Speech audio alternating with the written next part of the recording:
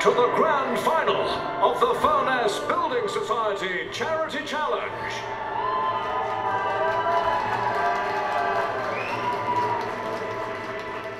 It's been the first time one of these has happened actually. It's been sponsored by the Furness Building Society, and it's a charity talent competition. Basically, the winner doesn't win anything themselves, they win money for their nominated charity.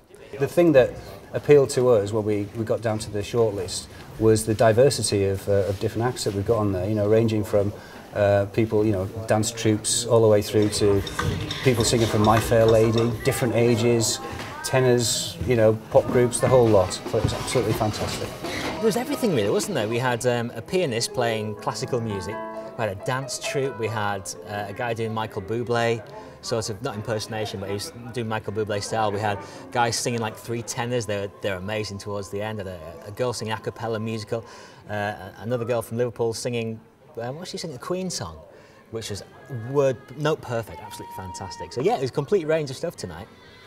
12 performers on the stage, and wow, they completely blew us away.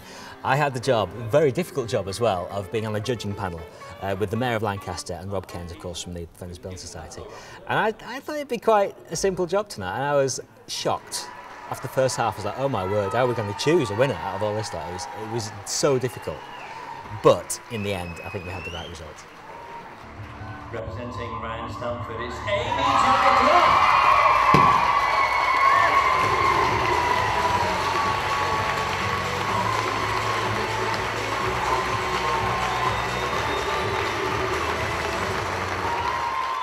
I'm from Boltley Sands, and the reason I chose Ryan Stanford Appeal is because he's so young, and it happens to not that many people, but trying to help all the other people who can or will get it, and just to raise money for him.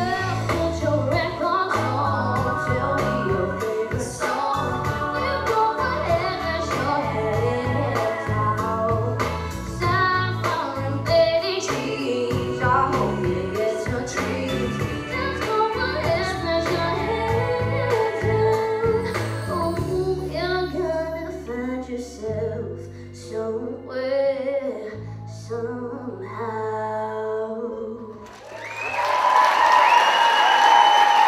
Amy Joy, everybody. I definitely want to hold this every year.